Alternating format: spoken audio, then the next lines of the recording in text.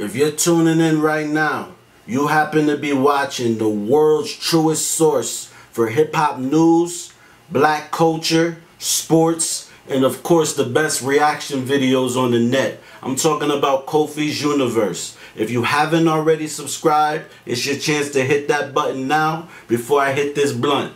Bada.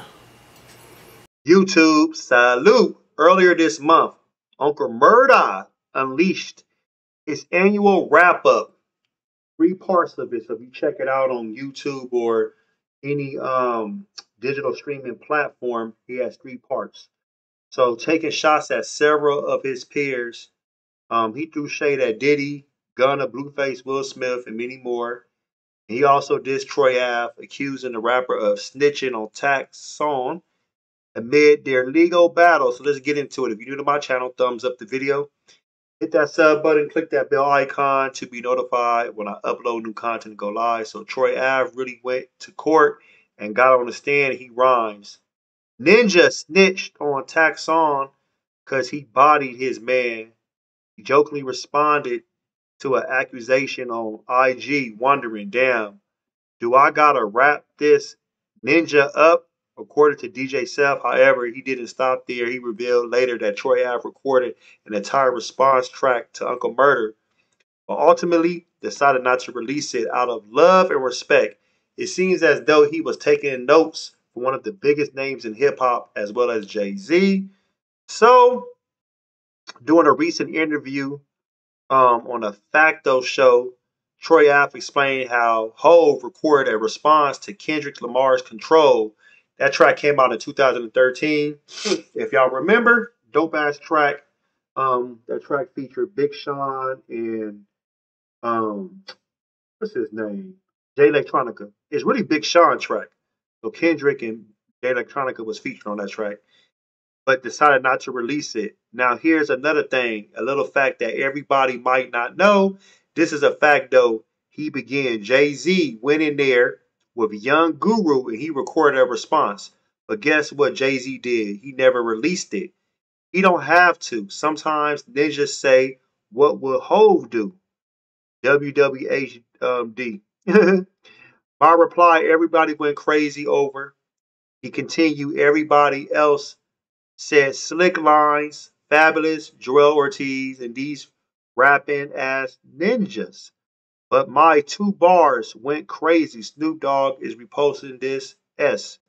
Every day they asking Kendrick in interviews about what will you think about Troy Ave, not what will you think about the other ninjas.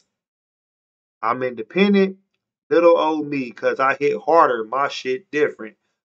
What do you think of Troy Ave claiming that Jay-Z recorded a response to Kendrick Lamar's Control? All right, so let me go in. Do I think Jay-Z recorded a response? Yeah, I believe that.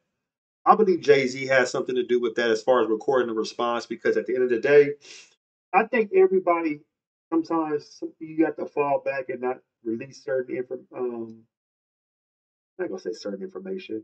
Release information like that as far as that track. KRS-One, he said this long time ago. You can find this on YouTube. Remember when Smack DVDs used to come out? Okay, KRS-One said every year he writes 10 diss songs for the 10 top rappers in the game. Just in case that they call his name, he gonna release that. He gonna release it and be ready for them. So I wouldn't be surprised if Jay-Z did, say something, but he probably felt like, you know what? He didn't take no shots at me. I'm gonna let them young dudes handle that. And that was what 11 years ago. So he probably felt like I'm gonna let them handle that. He didn't take a shot at the God.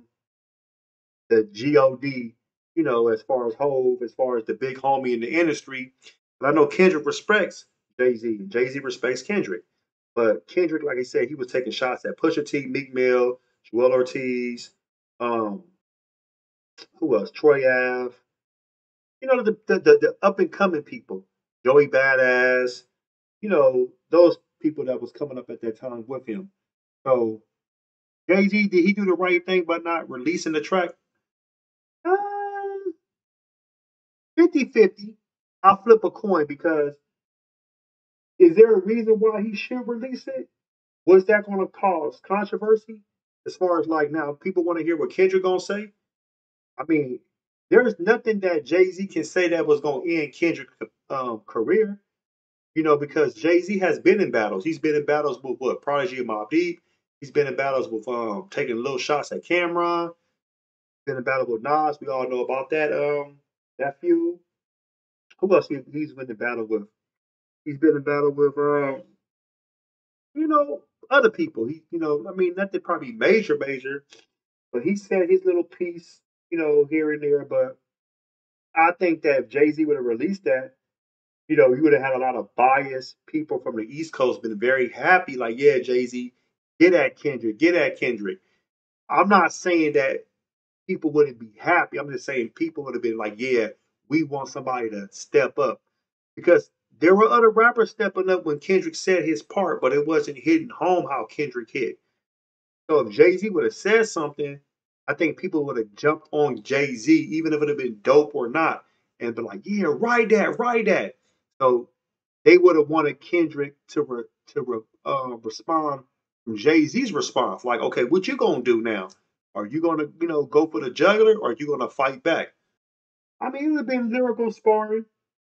I don't think they would have been taking shots at each other on the level of I'm gonna put hands on you, and when I see you in the streets, we're gonna knock each other out. Or no, I think it would have been just more like, keep it on wax, keep it in the studio, and that would have been nice to see that because Jay Z do be spinning some shit. I will say that. He will say some real good stuff that it make you be like, damn, he got him. And I know Kendrick gonna spit something. Kendrick gonna come with that unorthodox lyrical flow, and it would have been a good show. That would have been a Gemini versus the Sagittarius. Post your comments below. Hulk smash. Black Panther, the like button. Subscribe to my channel. Click the bell icon to be notified when I upload new content and go live. If you want to support or donate to the channel, I have Patreon. Patreon.com/KofiUniverse. Venmo, Cash App, PayPal, Streamlabs. Everything's in the description. Until next time, salute.